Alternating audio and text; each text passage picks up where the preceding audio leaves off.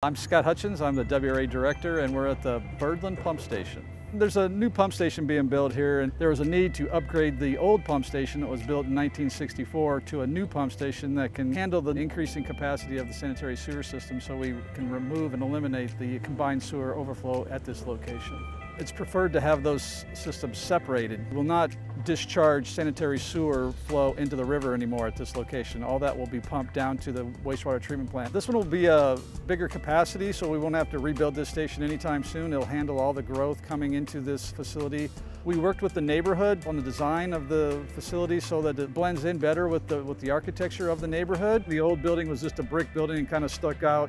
So we really worked hard to make sure that it blends in with the existing architecture of the neighborhood, so it can be something that, it's going to be nice to look at when it's finished as well.